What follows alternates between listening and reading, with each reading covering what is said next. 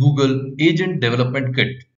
At its most basic level, agents provide flow control and reasoning, and they use tools to perform actions.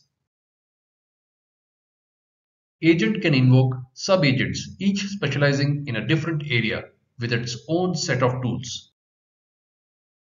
So, agent is a software component that has a name, access to a model, a description of its purpose, instruction on what it must do.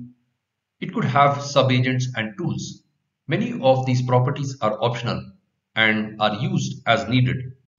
Tool is essentially a function. It would usually be written by you, or you may use a ready-to-use tool like Google Search.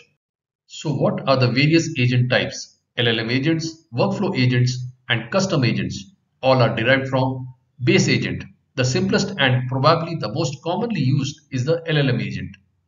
If you want workflow-like behavior, you would use a workflow agent. For absolute control, you would go for a custom agent. Let's learn about workflow agents. Sequential agents enforce the order of execution of sub-agents. Loop agent will loop over sub-agents for a specific number of iterations or until an exit condition is met. Parallel agents will run sub-agents in parallel. Let's see how the ADK runtime functions internally. At its heart is a runner, which is an event processor. The execution logic is in agents and tools, and the runner uses an event loop to execute them as required. Agent runtime has access to model, tools, session, events, and artifacts. How are agents deployed?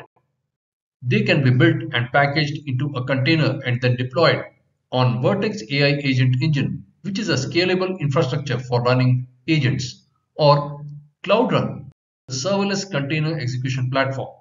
Of course, you could deploy it in a custom infrastructure of your choice too. How do you interact with agents? You could do it via CLI, Web UI, API server, or API. Let's do a quick code walkthrough of an agent application. Our application is a travel agent that uses two sub-agents, flight booking and hotel booking agent. They use flight booking and hotel booking tools to get their work done. Here's how our code is organized. We have a sub-agents and tools directories, an environment file, and main agent Python file. In the environment file, you will find the API key. Let's take a look at the sub-agents directory. Here you will find the flight booking and hotel booking agents, and under tools you will find flight booking and hotel booking tool Python files. Now let's look at the main agent Python file. We have the necessary imports, and the root agent is declared here. It has a name, model that it will use, description, agent to help with travel bookings, and instruction. You are a helpful agent that can answer questions about travel, delegate to flight booking agent to book flights, delegate to hotel booking agent to book hotels, and the list of sub agents it has access to. Okay, let's look at the sub agents. Flight booking agent, name of the agent, model it can use, description, instruction. You are a helpful agent that can book flights for travel using book flight tool. Okay, ask for additional information if required, and the name of the tool it could use.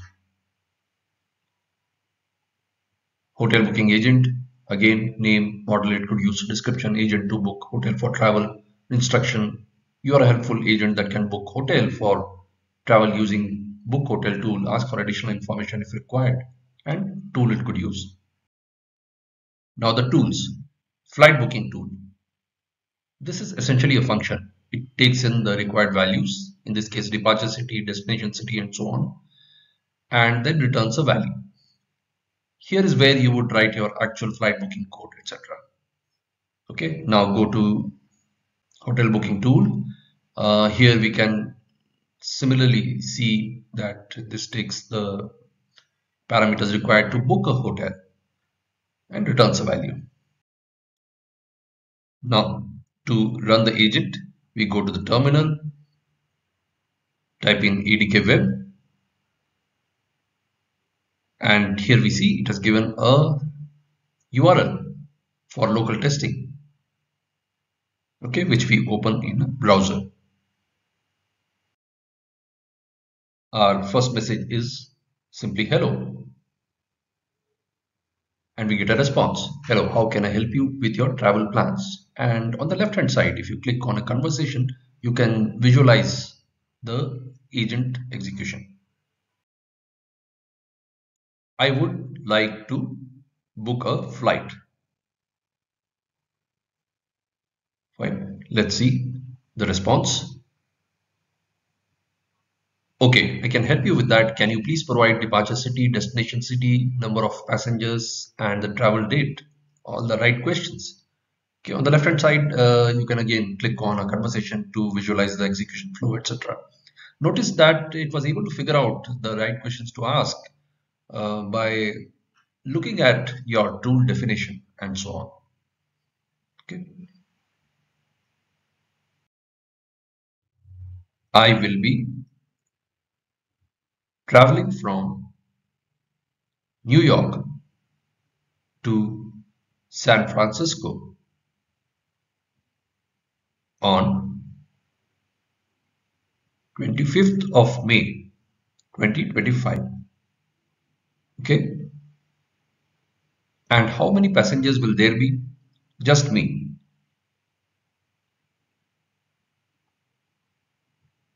And the response is, okay, I have booked a flight for you from New York to San Francisco on 25th of May.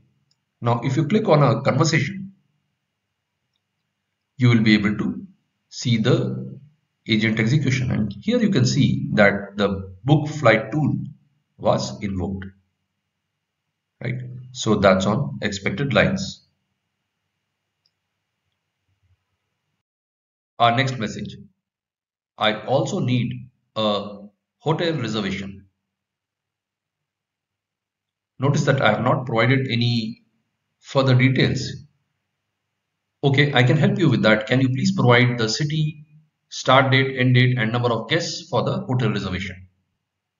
It figured out all the right questions to ask by looking at the hotel booking tool, which it would need to invoke to complete the hotel booking. So my response is in San Francisco from so and so date for 2 days, and it's just me.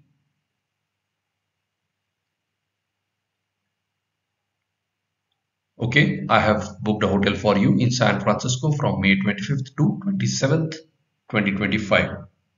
And now if you look at the agent execution flow, right, you can see that the book hotel tool was indeed invoked. So all of that on expected lines.